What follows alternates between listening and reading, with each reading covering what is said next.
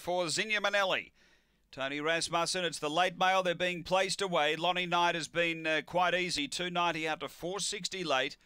And they're in. Light on. Best of luck, punters. Race 11 here at Angle Park. We're set to go. Ready.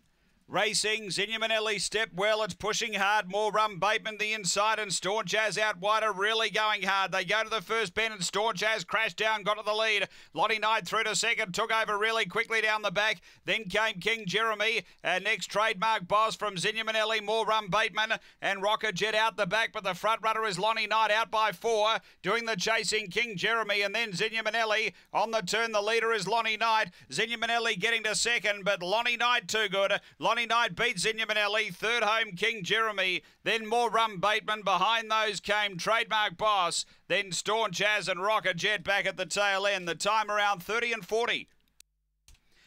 After the running of race number 11, a bit of an action-packed race in the early part as they were sort of jamming and colliding up front, and then Lonnie Knight got the lovely run through. A Black Dog, February 2016, Dinah Double One, Zipping Anna, and Lisa Rasmussen for Ronald.